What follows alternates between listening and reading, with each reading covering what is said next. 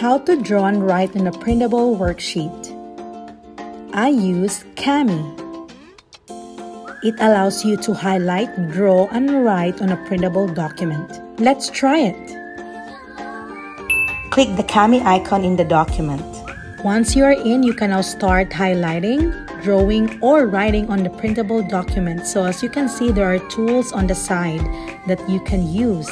But for this one, we can use the pen, and you can adjust the thickness, and you can choose the color.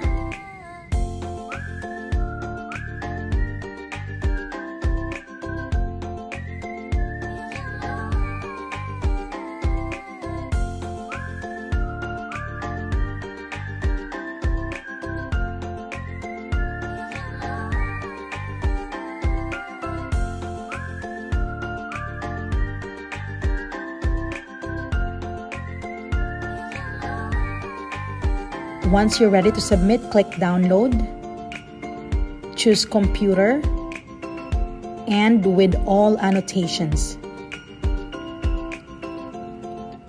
You can find it in your downloads. Don't forget to watch the second episode. See you!